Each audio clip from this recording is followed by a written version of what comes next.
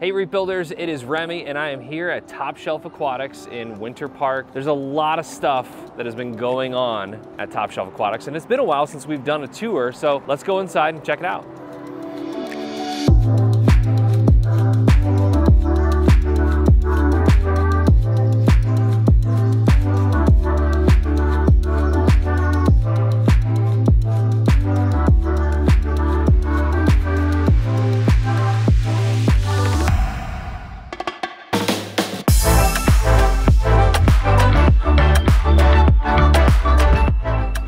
Remy, what's up, my man? How you doing? Good, man. How are you? Good to see you. Good. Had to come back to Top Shelf. If you don't know Blaine does all the YouTube stuff. He's also on a little card that you get whenever you order corals. Yeah, anytime you order from us, I come in a box, a tiny little piece of me. Yeah, a little spokesmodel for Top Shelf Aquatics. We haven't been here in a while. I want to do an update on the whole entire thing. Let's do it. We have a ton of stuff we've got to show you guys today. We've got new display tanks, we've got some new corals that we want to showcase, but let's go ahead and start here in the Top Shelf retail store. We're here in our Winter Park location here in Orlando. This is an awesome spot that we have. We've got a 1,200 gallon fish wall over here. We've got a ton of coral flats, and we've got this awesome display tank actually right behind you. Kevin's been working on this for quite some time now. As you guys can see, the scape is really dynamic, really interesting. He's worked in several waterfall features, so it's a saltwater waterfall, which is really crazy. Yeah, you can see it coming in through here, the little channels. Obviously the air plants mixed in up top, one of the mangroves from my collection at home, and then just a huge assortment of some really cool top shelf pieces, aquaculture stuff we have here at the farm. It's kind of unique in how we're trying to make everybody happy. So up top, we're running some of these crazy Kessel track lights. They're awesome. Kevin did some pretty unique things with a couple of these. I'll try to see if I can find one. So they're actually on little rods we drilled into the rockwork, and that way we can take them out and we can soak these. Very cool. They obviously need to get a lot of water to help make sure they're nice and happy. I think the one thing that Kevin does really well, he creates these amazing structures, right? For and sure. I think as the hobbyists, as they're coming in here, they're like, oh, okay, well, a typical aquarium is a bunch of rocks, you know, just kind of piled on each other. Right. And Kevin says, oh, no. We can do all this. Yeah, for sure. But one thing this tank also does is it really does a great job of displaying the corals that are available in the store. I mean, one of my favorites here, this is a Raja in pajamas. Raja in pajamas, It's so yes. amazing. It's like a Raja Rampage, but it has these giant blue streaks. Some to amazing grafting blue to it. It's really a cool piece. There's a bunch of Ganipora.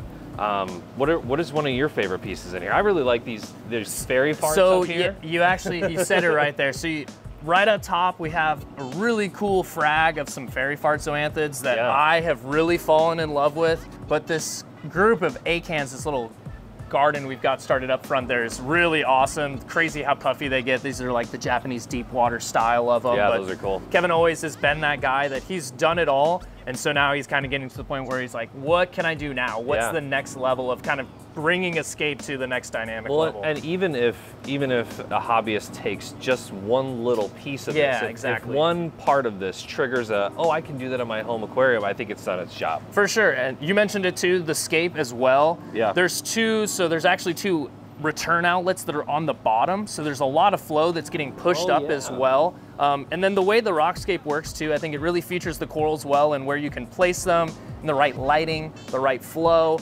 You know, like some of the Ganies and the Alvies are up actually higher because they're getting that really nice wave box motion up top, so it really helps them move around, get those tentacles moving. Whereas you see some of the chalices, the rainbow chalice in the back, some of those are actually gonna be hiding away, kind of tucked away. Well, let's go ahead and walk over here. So this tank is unique because these are all the Acropora that are grown in the farm, right? Yeah. One of the first things we like to showcase to everyone when they walk into the retail store is our sticks. We, pride ourselves in what we do with our SPS and the colors we bring out. Yeah. So it's one of the things we showcase right away. Well, I think something that is extremely undervalued in this hobby is that you guys have done all the hard work here when it comes to making sure that these are aquarium and hobby ready. These have been in aquarium settings for years in some cases. Another thing we really hammer is quarantine here. We really pride ourselves at, trying to be completely pest-free, right? And so going through rigorous quarantine systems, a lot of different ways of getting,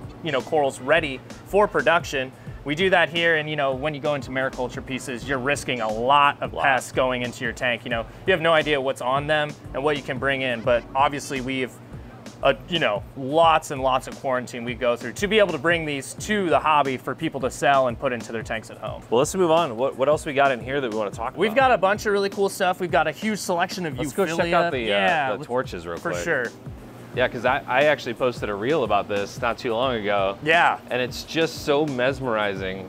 It is. Some of the colors that you guys have here. Of course, you've got like your holy grails and, you know, but the greens in this one are crazy. Yeah, dark green. For sure. We've got, you know, the TSA Holy Grails, the pot of golds, you know, we've got our blue torches. We also have a wide selection of some octospawns, some hammers, things like that. But a lot of different things that we have here available at Top Shelf. And then obviously too, we've got a wide range of some of our bigger pieces too. And then in the back corner, this is gonna be what we talked about a little earlier.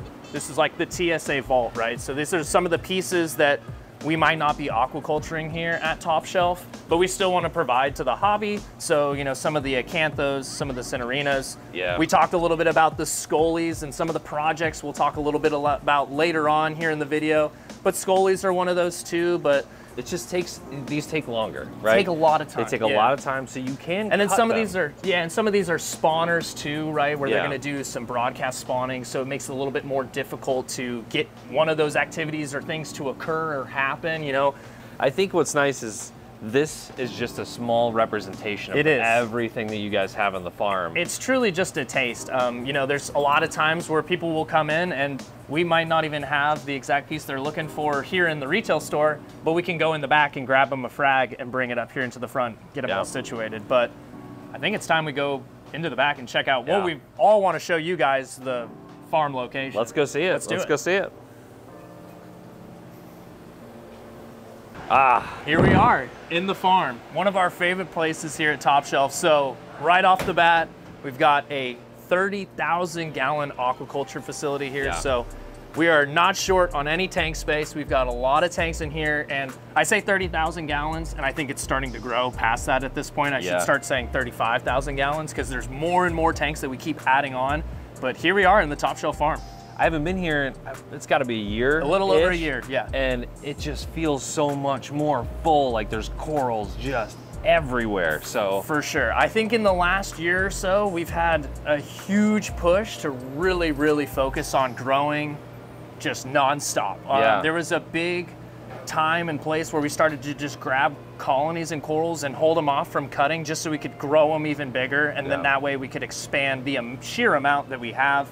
We're getting to the point where you'll see it in a lot of the tanks. Kevin's starting to throw frag racks on walls. Yeah. Kevin's starting to get rid of some spaces and turning them into basically more tank space. Yeah. So it really is to the point, I think they've really started to hammer in the idea of, you know, let's grow coral. Like, let's go hard on it and let's just grow as much as we possibly can. Well, let's walk around. For sure. So this area is specific to what? So this area right here, there's gonna be about 3 tanks, right? So we've got 1, 2, and 3. Obviously, each of these systems are gonna be connected all together, you know, kind of going down the line, but these 3 tanks in the front are our online tanks. So these are gonna be the tanks that have been, these are all the corals that are photoed, skewed, and are on the website. So if you look at some of the racks, they're gonna have a letter, and then it's going to correspond to how many, you know, frag holes back, and then that's going to be the exact one that you're seeing on the website. So that's for our packing team. As we work our way down, this is a really awesome system. I love this one. This is some of our up and coming corals, or some of the soon to be released corals. We have a lot of the specioses over here. This tank, I believe, runs just a little bit cooler. That's something Kevin has been kind of talking about a lot. That guy back there. The forbidden fruit is unbelievable. The Easter Sunday up front is really nice too. We've got a nice colony of Walt Disney back there, kind of trying to regrow some of the OG corals too, bringing those back. You can see too, a lot of the systems, you know, this is another thing I like to hammer home for everyone. It's completely mixed. We have everything in here, right? You got zoas, acros, LPS, there's chalices underneath. I mean, we are putting everything in together. Obviously, we'll have some systems we'll see later on, strictly focused on SPS, But like to tell everyone at home, you know, you can make it happen, having all the sticks together with your softies and with your LPS Everybody just needs Kevin to manage their system. Bingo. You just need a full team of a farm to run your tank. Exactly. We try to make our system super simple, right? I mean, we keep it as simple as we can. We run a lot of tanks on filter socks, Bashy reactors with carbon, and then we dose Calflosser. I mean, we try to keep it very simple. We do a lot of, you'll see a lot of refugiums. We try to do a lot of opposite light cycle refugiums and current cycle refugiums, just because we have so many people in the farm currently that you can see it on a lot of the Apex systems. You'll see crazy drops in pH as soon as the day starts. Lucky enough, it's starting to get a little cooler here in Florida. We're about at almost 80 degrees every day. So cold. So cold. We see people wearing sweatshirts around town, but it's freezing around here. But we can start opening up the bay doors and we can let all that fresh air come in. And then we kind of start making our way back. These are actually some of the original systems that the farm started out with. The farm was not what you guys see today. When it first started out, it was a lot less systems.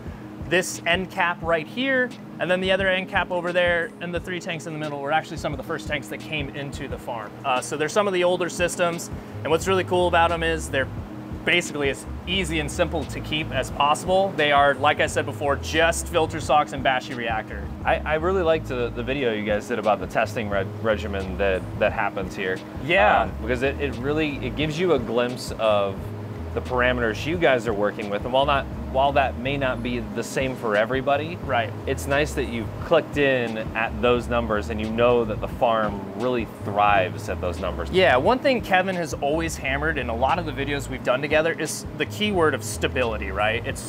Everyone says it. It's a thing that's a reoccurring term that's heard on a lot of videos. Yeah. But the stability is key for us. I mean, maintaining those pinpoint parameter numbers is super important. So that way we can maintain keeping all these corals and animals super happy. Obviously over on the side, we've got some giant, water mixing station going on, our freshwater bin, our saltwater bin. Yeah. We've got a nice little thing we do where it's salt ready, salt mixing. So that way you know if the salt's ready to roll. This image alone of just all of these healthy and colorful colonies, For sure, you could sit right here all day and look at this system, and it's amazing. The fish are cool too, right? But the corals are out of this world. I mean, all of them are very, very special, unique, and a lot of them are OG pieces too, which is cool to see. So when we talk about a good frag tank, right, we also talk about utilitarian fish. Yes. Is there a mix of fish that you guys put in most of your tanks? Kind of. So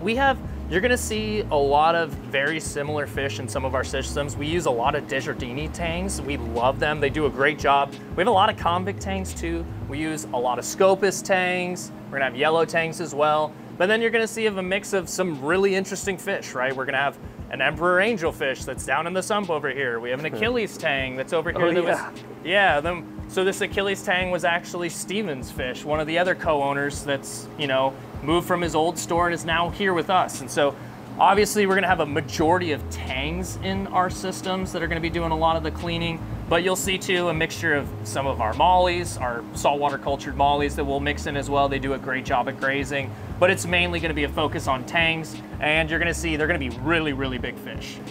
We do have a lot of these systems, if you've seen, they're on PVC arrays, right? So this is a really simple way for us to go into the tanks, pull frags out, pull colonies out, frag them, whatever we need to do, but also it's a simple way to clean, right? You can take that section out, you can scrub that clean, or you can put in a whole new PVC section, right? Yeah. So it's kind of a really interesting and unique way to kind of keep a system spotless.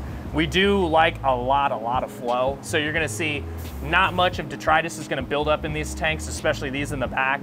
We've got, huge C-shape Voyagers. We've got MP60s just blasting these tanks, right, all day long. Flows ripping. So I think people are seeing a lot of the SPS and the Acropora that you guys have, and are wondering, what are the parameters that you guys keep these at? Is the alk at like 13? Are you pushing the pH on all this stuff? What are the numbers? So alkalinity is gonna sit right, 8.9 is our favorite number for alk. That is like our money number. We're gonna focus strictly on 8.9, and then when we're looking at our pH, it's gonna swing a lot, but we're sitting at anywhere around 8.1 to 8.5, in between those kind of areas. Yeah. We really like to push pH higher. The more we can push pH, the better growth we're gonna get out of these corals. And then nitrates, phosphates, we're gonna have certain levels of, our danger zones, right? So for phosphates, 0.15 is kind of our danger zone at too high. So we'll be cutting off feeding, adding GFO in. And then if it's 0.03, we'll do more feedings. So any kind of area in between there is gonna be a happy zone for us. And then for nitrates, we're gonna try and focus on having a little bit more nitrates in our system, anywhere from 10 to 20, anywhere right around there. 15 is kind of our money number, but you wanna make sure that that's present in the tank as well. And then a lot of these tanks too, we're gonna run dual light systems. So we have the radions going on, then we also do the metal halides as well. So it's gonna be a mixture, it's kind of a combo lighting fixture, but the majority of the farm, you're gonna see radions on. I mean, we over 100 radions. Kevin made a really great point that whenever you have SPS or acros or anything of that sort, you want to try and mix in at least an hour of some really natural spectrum, that full white light. Yeah. They really enjoy that. They like to take that up. But, we can look at the dragons, right? These are some more deep water species. They don't really need to get blasted like some of those acroporus species that are getting hammered in the reefs in the wild. Yeah. They're more of a deep water species, so they can kind of lean more into the full-on blues with the, the LEDs. Yeah. For those interested on learning more about parameters and how the farm is run from a deeper level, I did an entire reef therapy episode with Kevin, and we go super deep on a lot of the new projects here at the farm. Yeah. Now I want to stop here. It's a great place to stop because this is one of my favorite species is the Monoporus setosa. It's a good one. And you guys have done such a great job of selecting for different colors. We're so used to seeing the red or all orange. Right. But there's purple in that one. Yeah. So once again, I think Kevin's gotten to the point now where he's really trying to play, the controller over all these corals, right? He's trying to get the different colors to graft on each other. So he's like playing all these different science experiments. But like you said, the Monoporus setosa, the way they grow is very unique, very kind of bulky and like fingery and just really cool and unique. And then the fruit swirl though is very, very special. It's, got a mixture of purples, some oranges, kind of like a lightish, kind of greenish color. Obviously the fruit swirl comes with a little higher price tag just because of the grafting and all that, right? But just the regular tequila sunrise or any of the other just orange and reds, grafted together, they're much more reasonable cost, right? Well, let's look into the... Yeah, we've got a couple more. I know I got a really cool Euphilia piece over here in the back that we can showcase. It's like a beaming light. And like volleyball size. Yeah, it's huge. like a giant bowl of ramen noodles that you just want to eat. So this right here is the TSA baby grail. I love the story of this coral. So about 7-8 years ago, we were lucky enough to have a group of holy grails have a spawning event in one of our farm systems. And luck for sure. Luck for sure, absolute luck that we had those guys spawn out of anything. But there was not many that survived. And Kevin randomly on one of these PVC arrays saw a tiny, tiny little nub, and it showed a little bit of glimmer of hope. And so he cut it away from the PVC array, hid it away into one sump somewhere in the farm. He let it grow out, and now it's become this absolutely breathtaking colony. I was lucky enough to watch him cut the original mother colony, which is this, into its multiple pieces. Yeah. And it was like watching Kevin take his kid to school for the first day and he was ready to cry. Is he tearing up? He was tearing up, but it was something they needed to do together, right? Yeah. And it was awesome. I mean, now it's gotten to the point where it is in production. We've got, multiple single heads that are ready for people to purchase. And it could be the most mundane coral. If it has a story, it's so much better. we have a really wide range of stuff in here. There's no Galaxia. Yeah, one of the most underrated corals, I think, in the hobby. Is gotta give it room. Give it space. I was gonna say that. Give it space.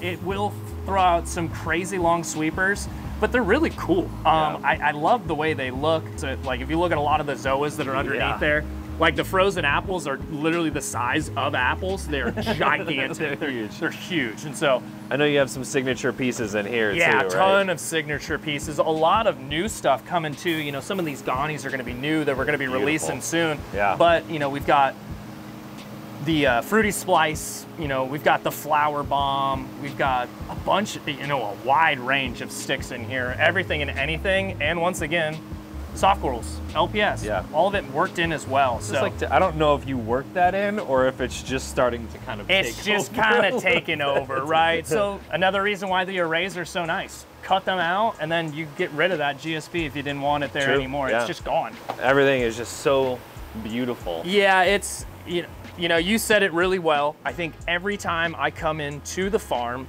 I see something new. I find a new piece. I fall in love with something new. I learn something new from the crew. And to be able to come in here and kind of, you know, pick the brains of all these really smart individuals is awesome. I'm just really thankful that I've gotten the opportunity to be able to showcase this for everyone at home, but to be able to, you know, take you and everyone else that comes by and walk them through the farm is a ton of fun. It's always fun, you know, it's like taking a reefer into Disney World, I guess it would be, taking them into Disney World and they go crazy over it, right? I mean, yeah, I think your passion shows earlier in this. When I first got here on the trip, I brought to you one of my willows for my tank, and your reaction was amazing. So, if you're getting into this hobby and you're getting into reefing in general, you're gonna meet a lot of really awesome people. I mean, I would not have the job that I have today without meeting you. And I know we have had this conversation a ton of times, but it's very special, the people you get to connect with, the things you get to see and the things you get to do. I mean, I'm very blessed to have the job to be able to do what I do, but... Well, at the end of all of these videos, I always say, I need to go shopping. I think you gotta go shopping. There's a lot of shopping to do. We definitely gotta keep filling up that tank. I know we sent you some corals up before. We gotta keep filling it up with TSA aquaculture pieces, no doubt. Well, Blaine, thanks for taking us on the tour. Yeah, Appreciate man, absolutely. So good to see you, and thanks guys for stopping by and checking out the TSA farm, and enjoy hanging out with Kevin and whoever else. Yeah, I'm gonna go shopping. See you.